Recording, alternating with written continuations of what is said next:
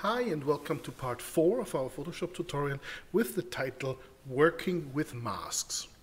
Masks in Photoshop are in my opinion, are one of the most important features for retouching images, for bringing elements together, and most importantly, to make sure that all the changes that you do to your pictures are changeable or reversible or anytime adjustable. So let me get started right away. If you have any picture in Photoshop, you may have noticed when you open some images that right next to the little layer icon here that there is a little more space. And let me quickly do it. I'm gonna unlock my layer and I'm gonna do something weirdly. I'm gonna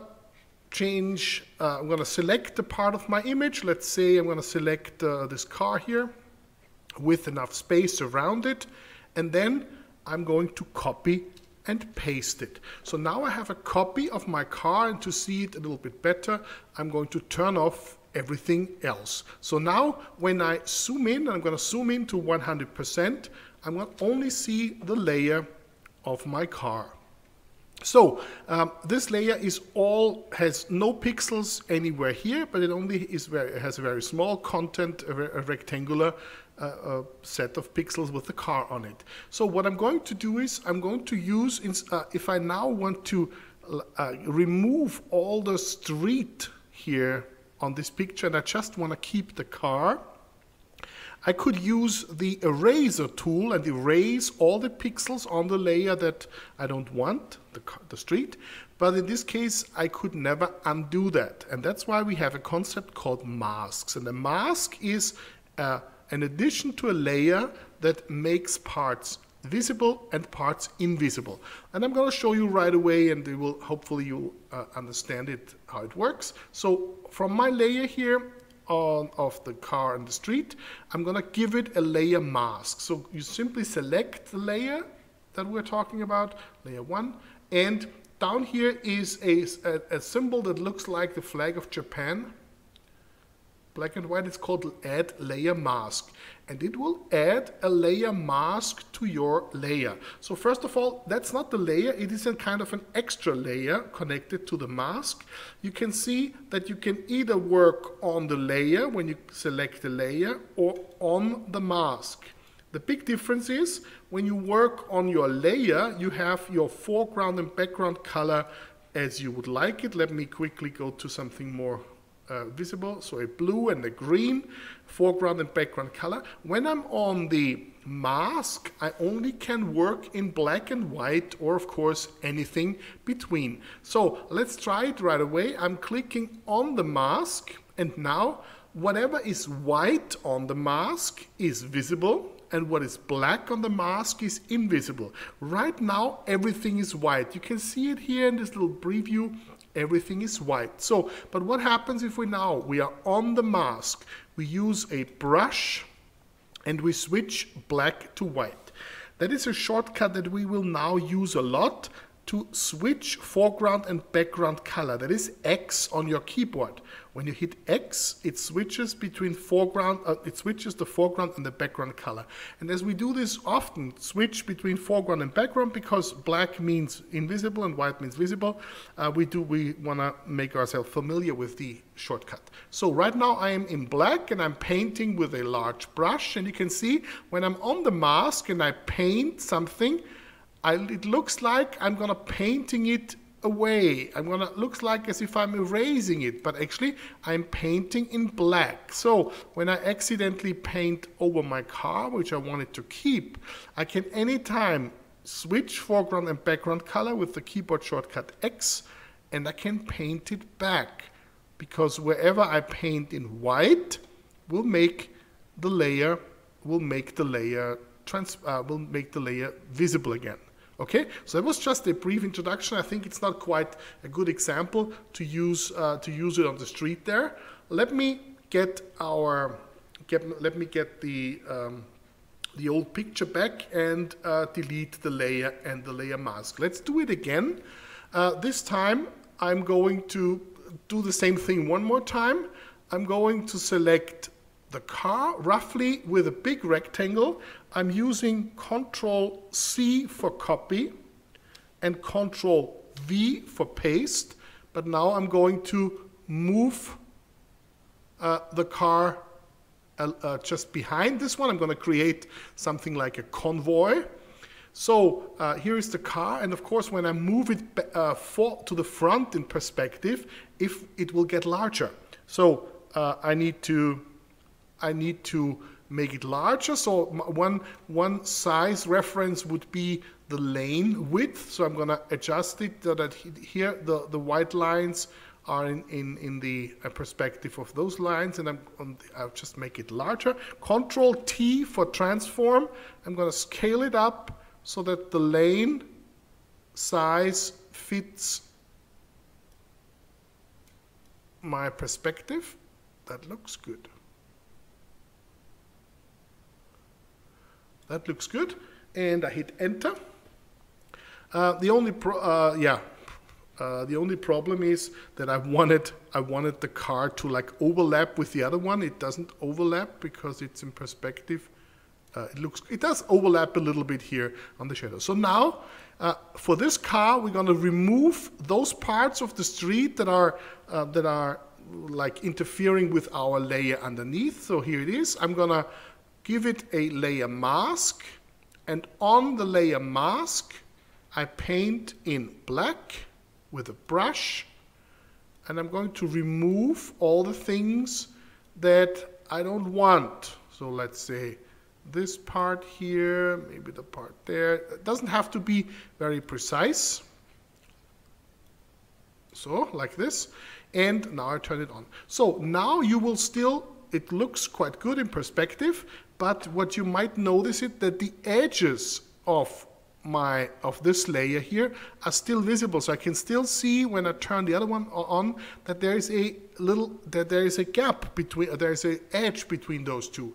That's why I am using not only a hard brush that I'm painting on, so not only a hard edge, but if I do a right click here, I can also use a brush with a soft edge, and look at this.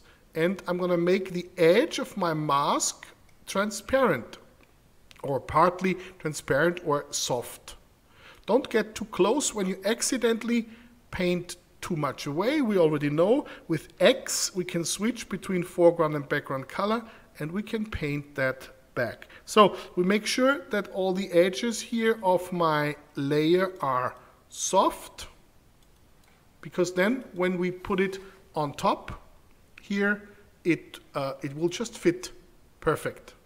Let's try it one more time. This time we're going to put one more convoy car in the front. We still have it here, so I only need to do Control V again to paste it one more time. This time we want the car in the front. That's why we have to make it smaller. So Control T for scaling it down. Again, I'm using the lines for scale reference. Here it is. Let's get it a little closer together, because in that case we will have problems with overlap. So here it is, and I hit enter. So here is my new car on a new layer. Also, I'm going to paint the way whatever makes it visible. So I'm going to give the layer a layer mask, and on the layer mask I'm painting in black, and I'm already using, I did a right click to get the soft edge brush, but you can also use up here, choose a different round brush with soft edges, and I'm going to remove all the things that could show that it's just a montage. Okay, so here it is, a simple way to remove parts. So right now we are having those two layers of the two cars in different sizes, and underneath it we have the other layer. So here it is, our SUV convoy riding towards Chicago. Okay, so let's quickly repeat it. The mask concept, we can add a layer mask to a layer. We can use brushes in black or white. White makes the layer visible, black makes it invisible. Everything between makes it partly invisible. And we can also, we can also take the layer effect, and let me quickly turn the background off. The layer effect can also be turned off with shift click on the mask. So then you see it's a cross in the mask, so the mask is not applied anymore. When I use shift click on the mask, and it temporarily disables the mask. When I click one more time without shift on it, it will turn the mask back on. Another thing is the mask can also be seen. How does it look like? So it looks like this small picture here. That is alt click on the mask. When I use alt click on the mask, I can see how the mask object actually looks. So that was the mask where we started with the round hard-edged brush, and then we used the soft edge only for the center. And here's something I accidentally clicked. And the other mask here, alt click on this mask, shows you how the second mask looks like. Okay, so alt click on the mask, quite important. When you go back, you can click on one of those layers. Also, you can do a right click, and here's the same thing. You can disable the layer mask, shift click, and you can also delete it. You can also apply it, but I would never do that. Applying the layer mask means actually that those pixels really get deleted. So it kind of, that is the same thing as we would have used the delete in the first place. So the mask tried to avoid that. So right click, what is important maybe, whatever is set in the mask can be added to a selection. So you take the mask and add it to a selection. Why is it called add to a selection? Because if already is something, if there's already something selected, so let me select something. Here's a selected rectangle, and now if I add something to the selection, the mask will be added to it. In this case, yes, it's not a good example because now everything else is selected. So you can add, subtract, and so on. But if nothing is selected, nothing is selected, it just means turn the mask into a selection right here. Okay, so this mask and selection combination can be really helpful, and I'm going to show you a quick thing how we take selections and turn it into masks. And therefore, I'm going to open a second image, something I did, I think, on the same day. It was just I'm not getting paid for showing this commercial, but it has one thing on it. It has a very sharp foreground object and has a blurry background object, and that is something that works really well. Think back 2 lessons where we talked about different ways to select something. Here is the object selection tool, and the object selection tool allows you to select foreground objects, so a person. If the background is blurry, it works really well. So here it is, object selection tool, and you just have to draw a rectangle around the object so it's easier to identify. And when you let it go, it will select the object. The only little error, there is also a red something in the background that kind of interferes with the red, but it found the outline quite well. So let me use the lasso tool just to subtract this little piece. So I hold down my Alt key and I draw a simple selection just to subtract this little piece. So now I have a selection of the areas that I want to keep. And now if I take my background layer, where right now it's a background layer and it's locked, let me unlock this quickly. So now with the selection active, if I now give my layer a layer mask, it will automatically make the background disappear. So it will automatically paint whatever is selected white and the background is black. Okay, one more time. I'm going to show it right here. So if you select something, and I don't know what to select, let's just select this piece here. So my skyline is selected. Now I'm going onto the layer where the skyline is selected, and I give it a layer mask. It will automatically make everything else invisible. So when you're starting off with the car, for example, it is enough to do a rough selection, a quick and dirty mask around it, and then you turn it into a layer mask, and it will automatically make everything else invisible. Now we can go into the details and start painting away more of the sky and so on.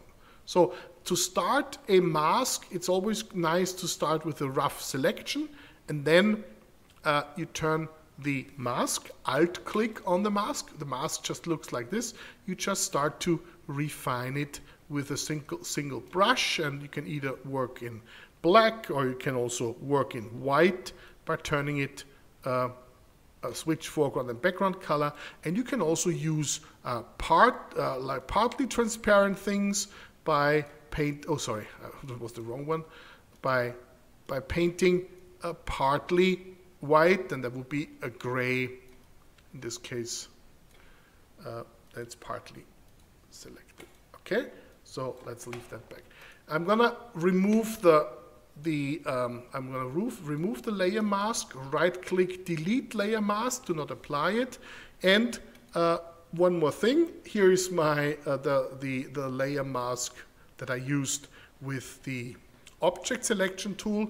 And of course, you can take the whole layer and bring it anytime onto the new object and place it anywhere on.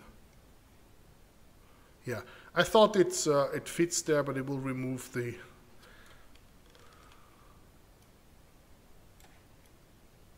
Yeah, something like this. Okay, so I think it was quite clear how we added layer masks to something, how we paint on the layer mask with black or white, how we switch foreground and background color with the shortcut X. We turned the mask on and off with shift-click, and we saw the mask with alt-click on the mask. This is how the mask looks like with alt-click on it, and to remove the layer mask with shift-click on it, and then the layer mask is removed. We turned the mask into a selection. Right-click, add mask selection. Now you have the same selection again, and we turned a selection into a mask by selecting it roughly and then add a mask. Automatically masks away everything outside of the selection. By the way, when we talked about selecting something, I showed you how to save a selection. My preferred method is if I spend a lot of time selecting something, like I followed all the buildings on the skyline and so on, and I want to make sure that later on I can always go back to this selection, I usually store it kind of in a layer mask. So I just apply a layer mask, and even if I just turn it off again, I can always keep it, and if I need the selection again, I only have to do right-click and add mask to selection. There it is, the selection again. Okay, I hope that was helpful. In the next one, we're going to take a look at some adjustment layers, and that kind of sums up a lot of the basic tools that we want to use. But so far, I hope you enjoyed it. Play around with your own images, and thanks for joining me, and I'll see you in the next one.